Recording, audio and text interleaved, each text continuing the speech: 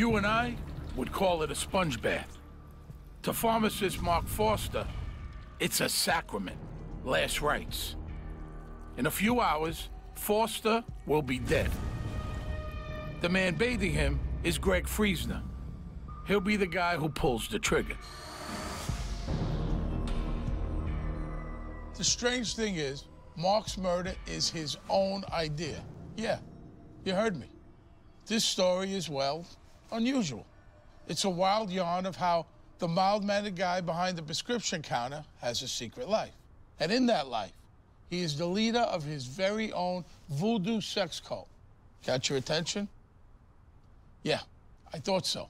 So make yourself comfortable because, boy, have I got a tale to tell you. My name is Steve Schirripa. I grew up in a pretty rough neighborhood in Brooklyn, New York. I've seen good people turn bad and bad people turn worse. Some took contracts to carry out a hit. Some were victims of a hit. To hitmen, life and death is just part of the business. It's nothing personal.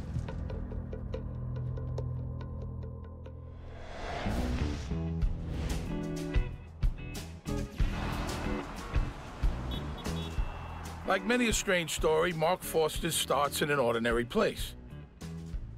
Minneapolis, Minnesota. Trust me, even Minneapolis has a dark underbelly.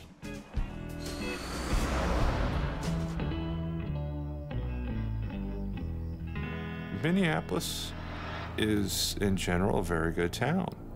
However, you never know what's lurking behind the next corner. If it's a McDonald's or a voodoo cult.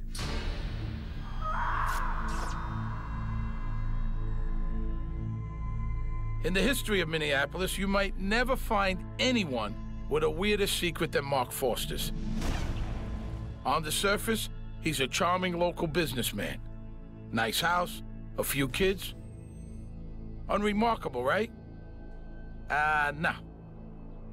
Pay attention, because this story is gonna get crazy real quick. My father was a phenomenal character. He was like somebody you'd never met in your entire life. He was very off the wall. I loved my dad a lot. Mark and his wife are also stand-in parents for his nephew, Frank, whose mother died when he was a kid.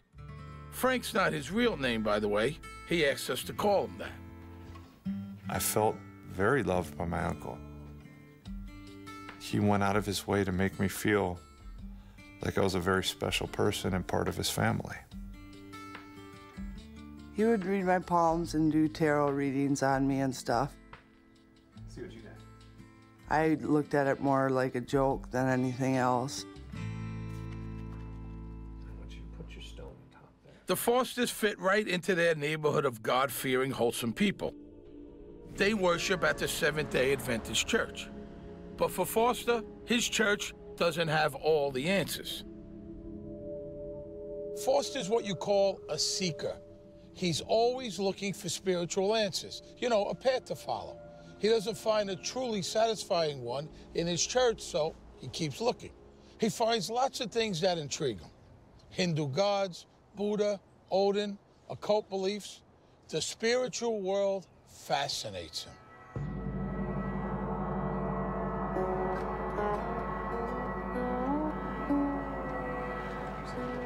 Mark was a very spiritual person, or what I would call a very new agey person. He was always into something. I'd come over to his house and he's like, look at this new Buddha statue I bought. I think he was seeking eternal knowledge of the universe. I think he just wanted to know everything there was to know about everything. Mark Foster grabs life with both hands. His curiosity about the world is insatiable. He wanted to know about everything and wanted to experiment with everything. He'd get into fly fishing for a couple weeks and he'd buy just thousands of dollars worth of gear and all this fly fishing equipment, and he'd fly fish for like 2 weeks and he'd be done with it and he'd throw it in storage. I think that Mark very much was a boy at heart, and maybe even more than at heart. Everything about him was like, this is just going to be great. It's just going to be wonderful. Being a seeker works for Foster. It gets him out of his small Wisconsin town and into the Air Force. It gets him a pharmacist license and a successful career in the big city. It opens a lot of doors for him.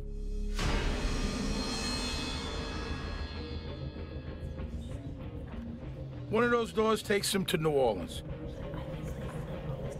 His trip there introduces him to Santoria. It's the spiritual awakening he's been looking for. Santoria is the Cuban version of Voodoo. It's not a weird cult of spellcasters and zombie makers like in the movies. It's actually an ancient religion with millions of followers, and its roots are in Africa. Now, to people who believe in Santoria, the line between the spirit world and our world is not hard and fast. It can be crossed. Let's not get this wrong. There are lots of reasons to talk to spirits. Santoria's gods and spirits care about you. They can help you get what you want out of life. My uncle believed in Santoria as a tool, a means to an end. The power that he believed he could get or influence over people, and he believed it with his whole mind and heart. In the world of Santoria, there are about a dozen gods and untold numbers of ancestral spirits. The first step is to discover your own personal Orisha, the god whose path you are meant to follow. For people that are initiated into Santoria, you use different necklaces to find out what your guiding force or Orisha is. My uncle, he had taken on the mindset of Eshu, the trickster. Eshu is a hell of a god to follow. Listen, he's no cosmic mischief maker. He's more dangerous. Did Mark Foster pick Eshu or vice versa? In Santoria, it's always a little of both, but it is a good match. For one thing, there's nothing Foster loves more than a trick.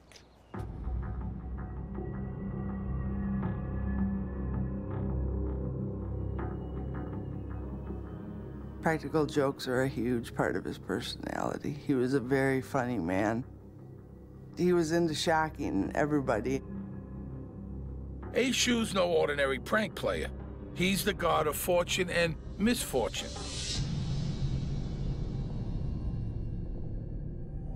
And speaking of fortune, get on Eshu's good side with a few rituals and thoughtful gifts, and he might just pay you back. Bingo. In the late 80s, a new business frontier is opening. Everybody's got a new computer, but it won't do much. The information superhighway is still a dirt road. Did I mention how spiritually connected Pharmacist is also a computer pioneer? When we were growing up, we always had computers in the house, and he would network them before we even knew what networking was. So he was very into the computers. Mark starts a technology company. He calls it Quanta, to exploit the opportunities computers offer. Maybe it's Mark's insatiable curiosity that opens his eyes to a new opportunity. Maybe it's his boundless energy that helps him exploit it. Or maybe it's the gods and spirits he asks for help. One way or another, Mark Foster is about to become very, very rich. It looks like Eshu has showed him the right path. But what the gods give, the gods take away. Mark Foster's life will soon be over. His chief disciple, Greg, will be the one who kills him. Mark's nephew, Frank, will be there to help. He decided it was time to die. But he didn't want to do it himself. He wanted somebody else to do it for him.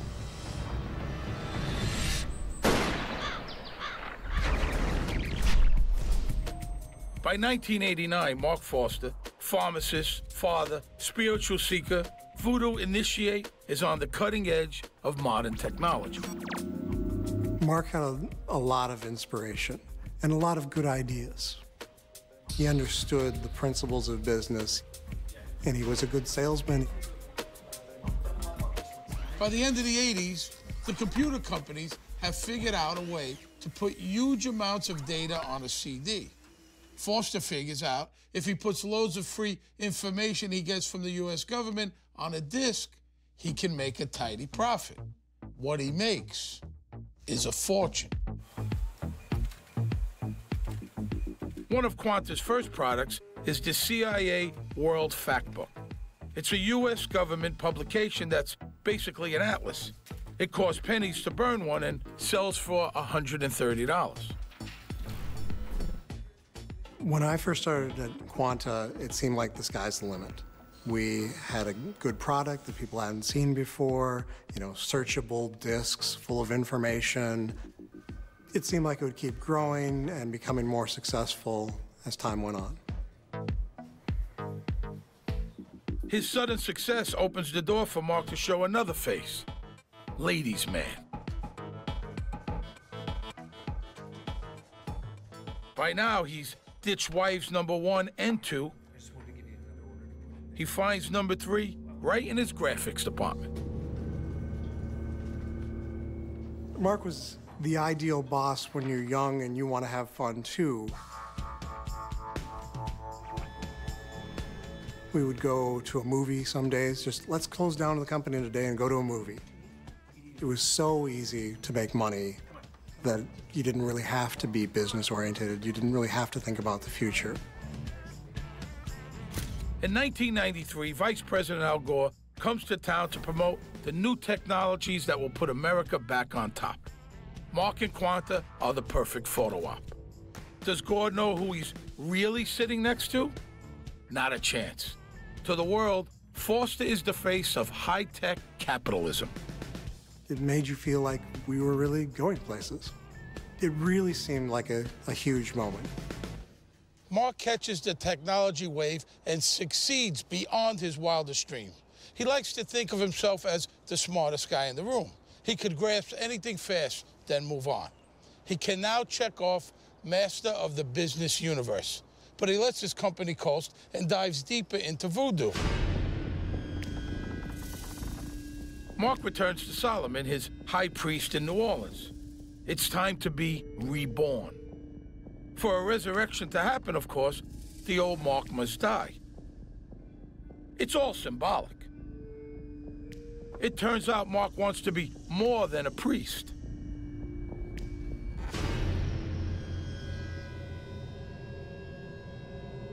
He wants to be a spiritual master. In voodoo, that's a position you have to inherit. You gotta kill the priest who initiated you. It's more symbolic mumbo-jumbo. No shamans are actually harmed. My dad always liked to be number 1 and the biggest and the grandest of whatever he did. He played the role of the supreme being.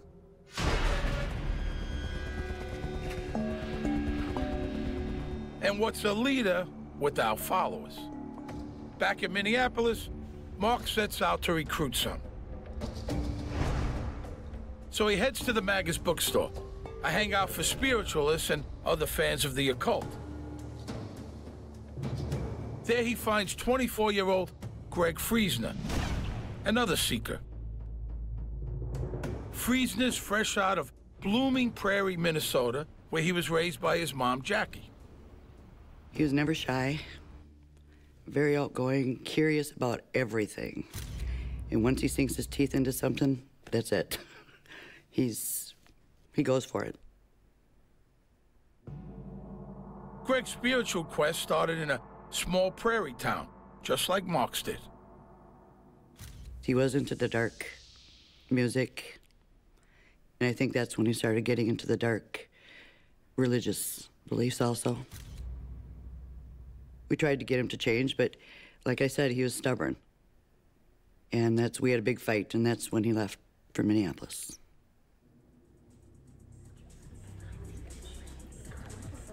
Greg was very impressionable, very hungry for knowledge. He wanted to find a path. He wanted to feel at home somewhere.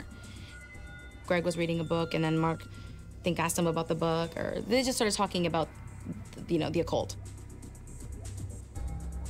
I would say he fell under his spell, no pun intended. Greg becomes Foster's first disciple.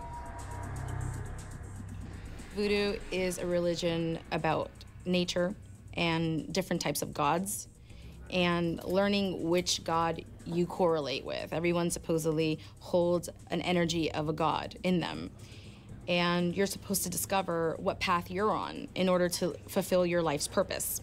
He felt that he had fulfilled his life purpose by finding out what god he was to serve, or what god actually was to serve him.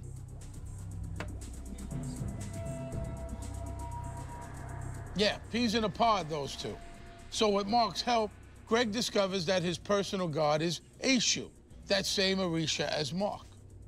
Eshu, the trickster, the scamp, the one who misleads you to make you wise.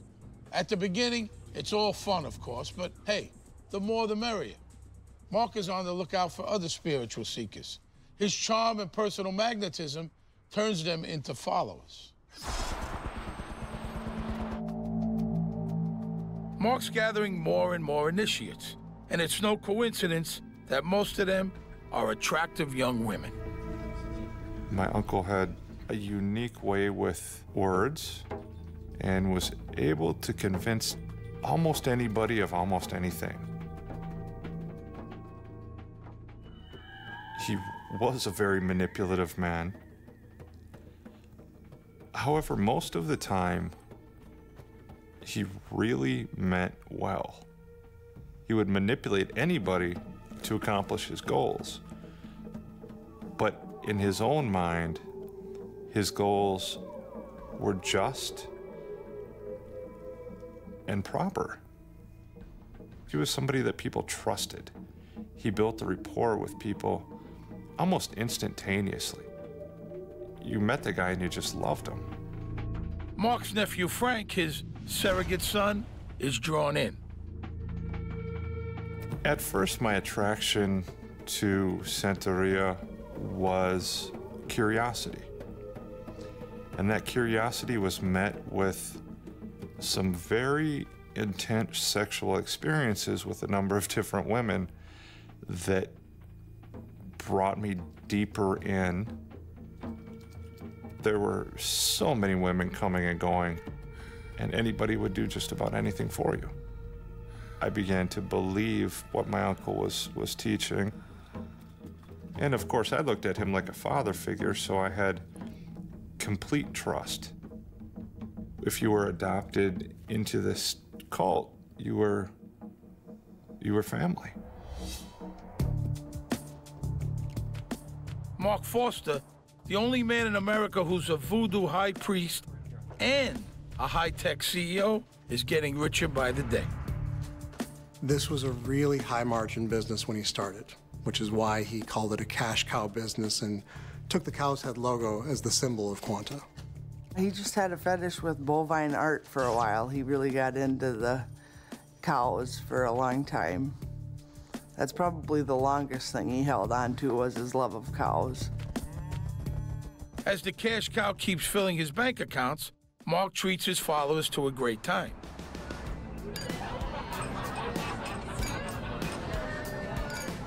The business was going like gangbusters, and he was treating his family and friends. He loved limos.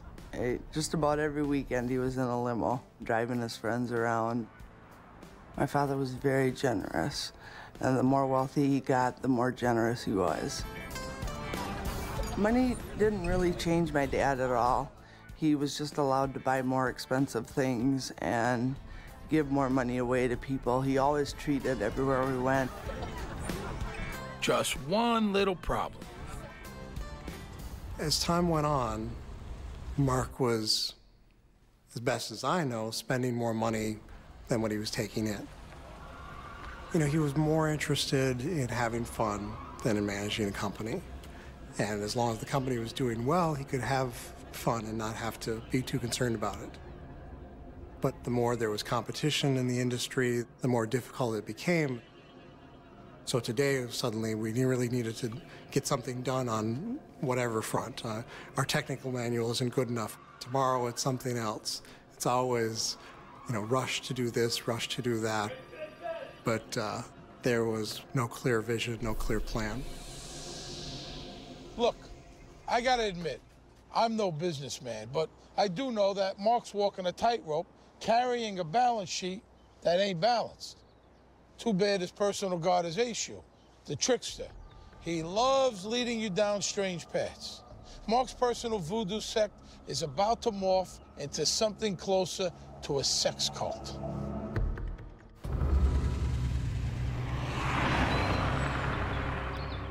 Mark Forster is on his way to die.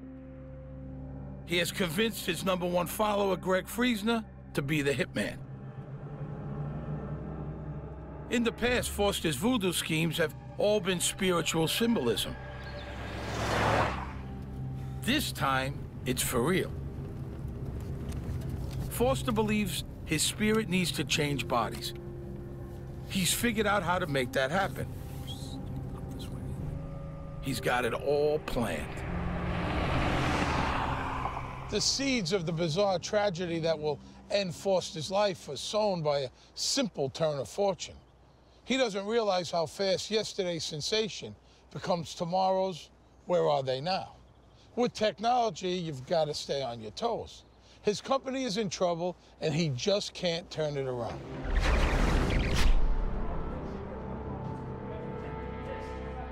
CD-ROMs are getting better and better, but Quanta is just churning out the same old, same old.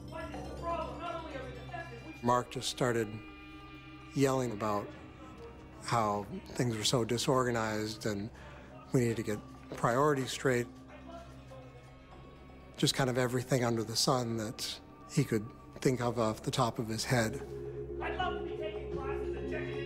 Mark had his company on the cutting edge. A head start he's now squandering. There was kind of a window there where he could have reinvested in the company and tried to grow it, and I think he just continued to spend money. And then it got to the point where that window closed.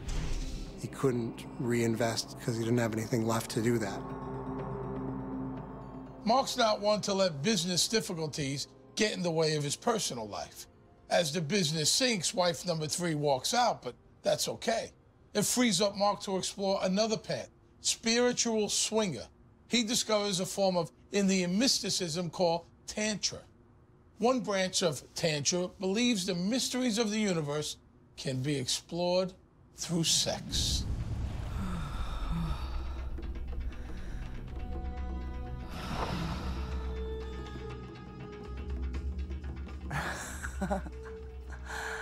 Tantra is just a sexual religion that my dad was into for a while and taught classes at his house and stuff like that. Really, who could focus on business when beautiful young women keep ripping your clothes off? Tantric sex was another thing my uncle was involved in, where typically a man and a woman seek enlightenment through sexual prowess. You could find happiness and true love through the use of these different spiritual means. But honestly, the main draw was at first was just the sex. Women involved in this cult would do anything for you. They were used for their sexuality and pleasure. And that was a big draw to get people into the cult. Say, come on, come in, join up with us. Here, have her, or have these three, and talk to you when you're done. They had very low self-esteem, and they felt accepted. They felt loved. And then my uncle would manipulate that into whatever he wanted. The ceremonies get wilder and wilder.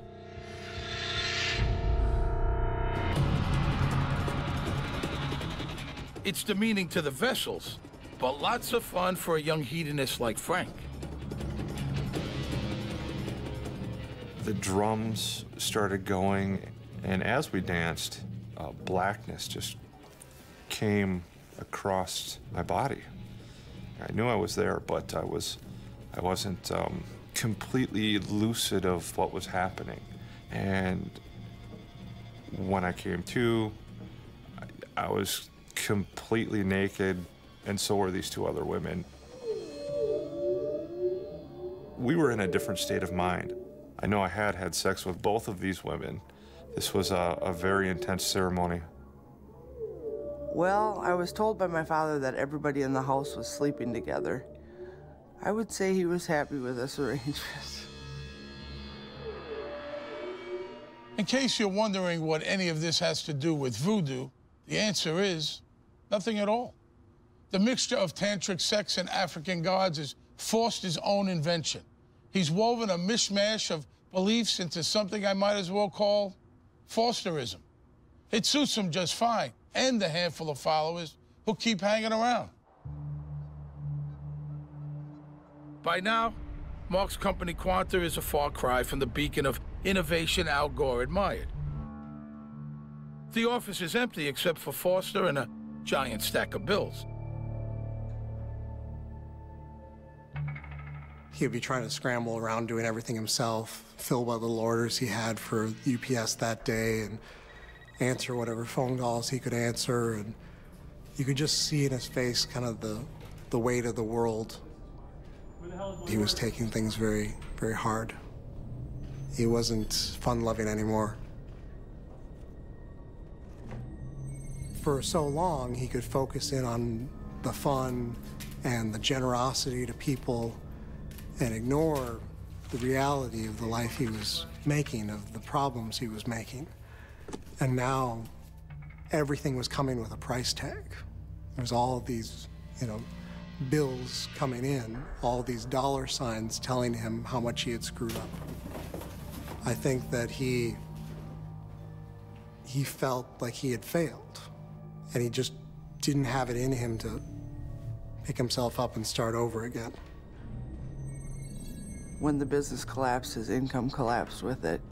Losing the cash cow was difficult on him. Not long afterwards, a relative finds Foster in a closet holding a gun. He ends up hospitalized for depression. It's a low point for sure, but you can't keep a smart, charismatic high priest down for long. When Mark Foster is released from the hospital, he's broke. He rents a few rooms on the wrong side of the tracks. He takes yet another wife, Sarah. Believe it or not, she's the sister of wife number 3. Well, Sarah comes with some baggage, a kid and a hostile ex who wants custody. Mark believes voodoo spirits can help fix Sarah's custody battle. He sends a posse of followers to a cemetery to cast some evil spells. Myself and Greg had been asked to intervene in a magical sort of sense.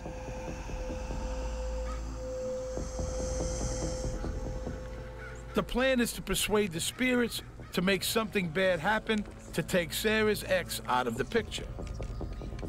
So we brought what could be termed vessels, people that could be used without consequences to ourselves, into a cemetery and did a ritual ceremony involving a sacrifice over a person's grave. Now, I'm told you have to be really careful when you call up dark spirits. They can turn on you. It's way safer to dupe somebody else into doing your dirty work. And we had these 3 initiates actually do it. Manipulation. That's what it was. Selfish is another word. Selfish and evil. Make no mistake, to a believer, magic has power to help and harm. And Mark Foster has crossed a line here, using what he thinks is his influence in the spirit world to harm somebody. Up until now, you're not be far off in thinking of Foster as a fun-loving eccentric. But when you start trying to hurt people with your spiritual powers, well, there's a term for that. Black magic. Santoria's dark side. After almost a decade, the party's over for sex cult priest and businessman Mark Foster. He's broke. Craig Friesner, Frank, and a couple of die-hard vessels remain. With his back against the wall, Foster's quest for spiritual power takes a dark turn. There was some talk of sacrifice. They talked about finding a black girl and raping and murdering the girl and then burying the girl somewhere. Is Foster capable of murder? He wants his followers to believe he is. Remember how he symbolically killed that voodoo high priest to take on his powers? Foster tells them it wasn't symbolic at all. He really killed him.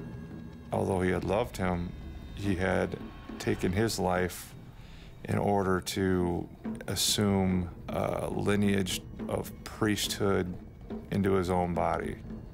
If we were to divulge this to anybody, the same thing or worse would happen to us. There is no evidence any of that happened. I think it was part of his way of manipulating the younger men around him and to also create some fear.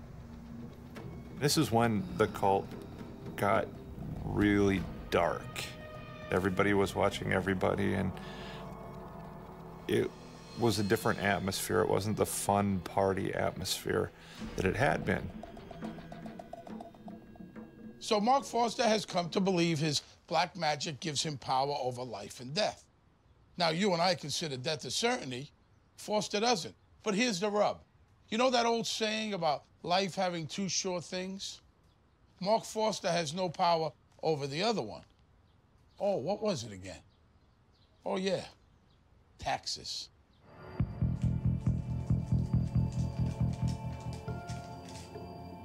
He never paid his taxes. He just ignored it. And the IRS was coming after him. He owed somewhere in the area of $2 to $3 million in taxes. That's $2 or $3 million more than he has. And never paying your taxes? That's jail time. Not even evil spirits can stave off the IRS. Or can it? Foster comes up with a getaway plan. He buys life insurance and names wife Sarah, nephew Frank, and follower Greg as his beneficiaries. So what's his bright idea? It's simple but bizarre. He will get Greg to shoot him. Then Eshu can move his spirit into Greg's body. Oh, the IRS will never find him there. And the plan gets even more ingenious. The insurance money will make life comfortable for Sarah, the kids, and the reborn Foster.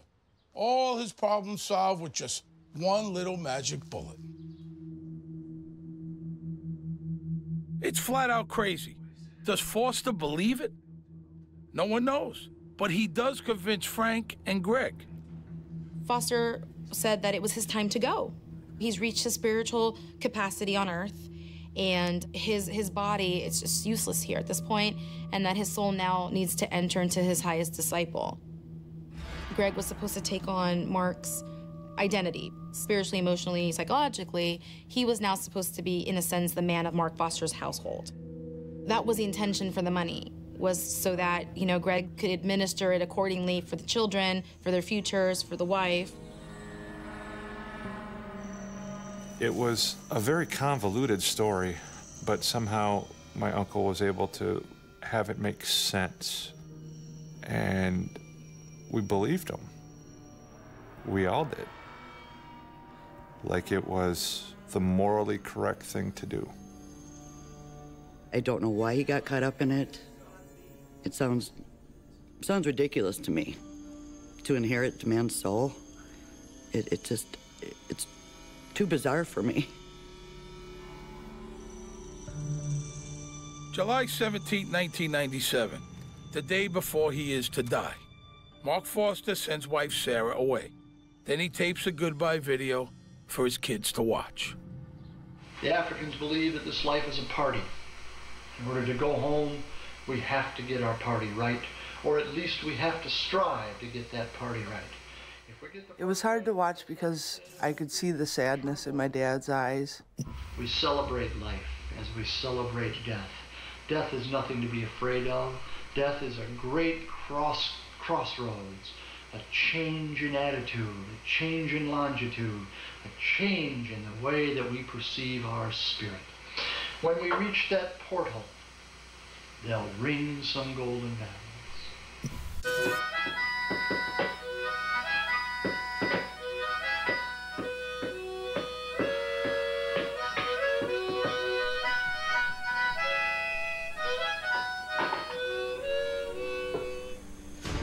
He was depressed, and I saw a man who needed help and just couldn't get it together enough to get help for himself to admit that he had a problem. And sometimes we may need to call on the help of what the Africans call orishas, or spirits. I asked him, is there anything else we can do? Do we have to do this? There's got to be another way. And he had said, well, there's two choices. We can go do this, and this will happen to me, or we'll take you, and we'll sacrifice you, and you can take my place. And then he said it was his destiny. He was master of the domain, and you didn't have a choice. Mark's plan requires him to treat his body to one last fling at earthly pleasure.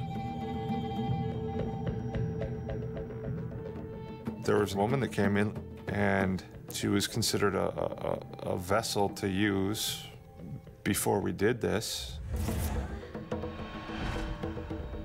There was a number of different sexual acts performed with this woman, and then she left. My uncle was prepared for what was to happen next. When morning comes, Foster and his two loyal followers head out to meet their destinies. It's waiting for them on a dirt road, just across the Wisconsin border. The emotion was so intense. It's hard to put into words. The feelings that I had to help end my uncle's life.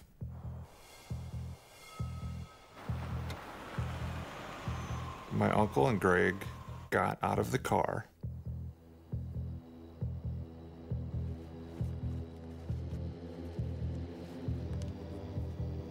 Well, Greg covered himself in kind of rubber clothes and had a gas mask on to avoid any blood splatter, as it were, which seemed to me to be just not fitting. If this is meant to be, why would you do that? My uncle grabbed his .44 caliber rifle, cocked it, put it in Greg's hand, and then pulled the barrel up against his chest. My uncle nodded, and Greg pulled the trigger. But it didn't fire. Mark Foster was a prankster. He was a trickster, and he tested Greg's courage, so to speak. And I think that maybe somewhere inside of him, he thought, oh, this is just another one of his tests. So my uncle took the gun, made sure the bullet was chambered, handed it back.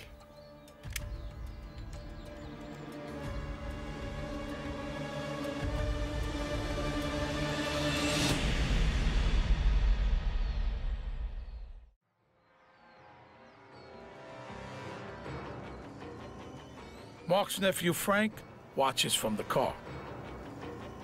I don't know if he helped him squeeze the trigger or if Greg did it on his own, but there was a shot.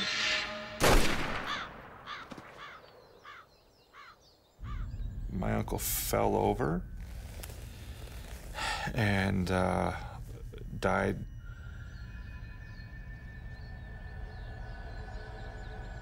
Mark was the trickster, which raises a lot of questions, you know? Was this all a trick? was a trick on Greg.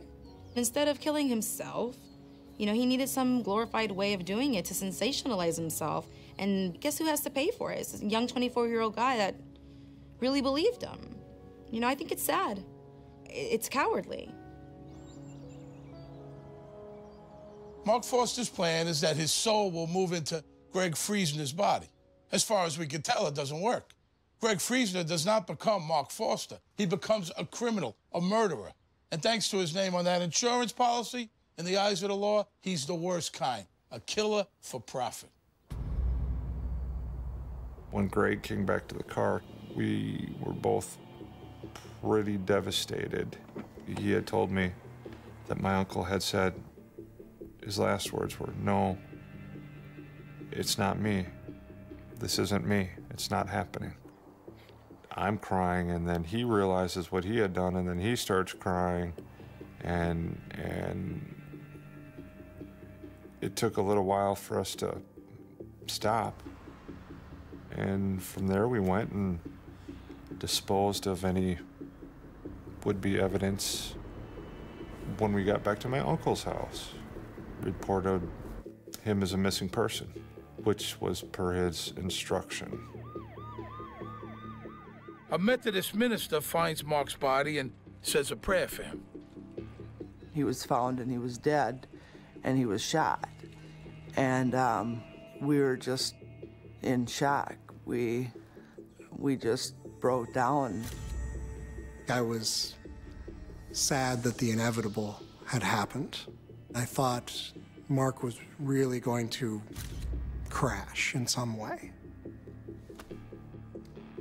He was on this roller coaster ride, and it had to come off the tracks at some point. Forster has one last trick, one final manipulation. During the autopsy, they found a note in his shoe that had the names of 2 men on there. One of the names is that of Sarah's ex, the one fighting for custody of his kid. It's an attempt to frame him as a murderer. It definitely turned into a wild goose chase. Within days, they discovered there was something more bizarre involved here. Forster, the trickster, planted all kinds of false clues to hoodwink the cops. Their confusion doesn't last long. Investigators discover Forster's farewell video and the insurance policy. Police suspect something odd's going on. And Angela, Mark Forster's daughter, is sure of it. She and her cult member cousin are close. Angela offers to wear a wire. The cops take her up on it. My cousin did say stuff that implicated himself, like they'll never find the gun and stuff like that, and said that my dad's death was like a party and like it was a celebration. It takes Frank quite a while to realize what he's done. About 1.5 years after my uncle's death, that's when it dawned on me that I was involved with the actual murder of my uncle. I could have done something to stop it, but I didn't. And that's something I deal with every day. Police are sure it was Greg who killed Forster, but they can't prove it. Not until Frank confesses. I wanted to clear my conscience, and I felt that the only way to have a fresh start in life was to tell the truth. And I did. It was just time for everything to come out. Greg Friesner pleads guilty to second-degree homicide.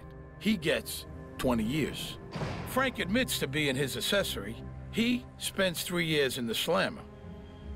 Greg said, you know, I knew it was a matter of time, but this is part of my path, this is part of my journey, and I'm ready to face it. And that he stands by what he did. He believes it was right. He believes that it was part of the journey. To this day, he speaks very, very highly of him. he truly believes that Mark Foster was an amazing man. I have said to Greg, what the hell were you thinking? Why would you do something like that? And he did not answer me. I do know that he took another human being's life, and that's very wrong. But I love him. He's my son. I think there were a lot of different facets to Mark Foster, and I never can say that I knew who the real Mark was. I can say that I think he felt trapped in the end.